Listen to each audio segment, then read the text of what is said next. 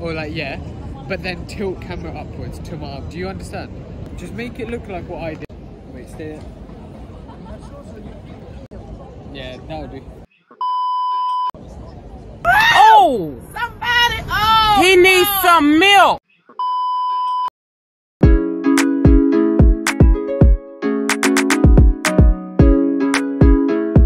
Yes guys, so today I'm going to be giving you a little day in the life of a dental student. Yo guys, so today we've got a basic life support. From what I remember, last year we did it. It's just resuscitation, CPR, things like that. And it happens once a year, so it'll be interesting to see what more we have to learn about that. Should be good.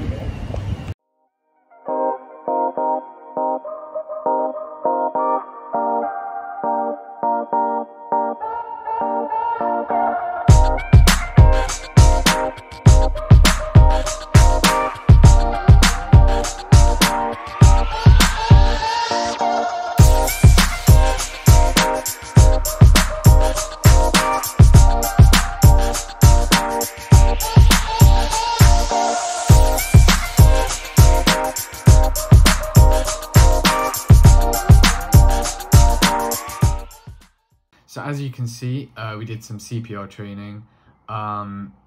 We also watched a video of a lifeguard rescue team and their response on someone who'd become unconscious by the sea on the beach. And we analysed and discussed the kind of measures that this team took in order to save his life.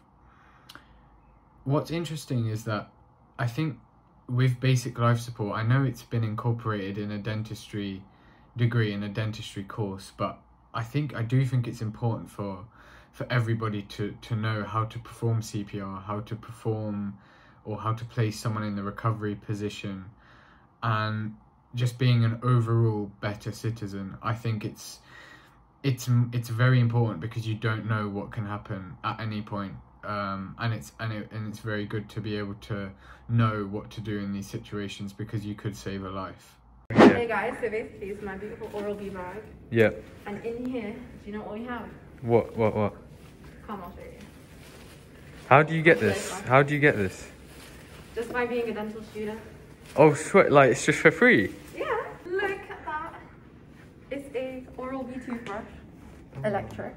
Yeah. And loads of toothpaste. No way. But why haven't I got this? I want this. You have got it, you just haven't collected it yet. Dude, I'll go get it now. That's so cool. Umar, where have you been? I don't know. Did you not take the grip? Sorry, yeah. Arija's really organised. I'm trying to be like Arij.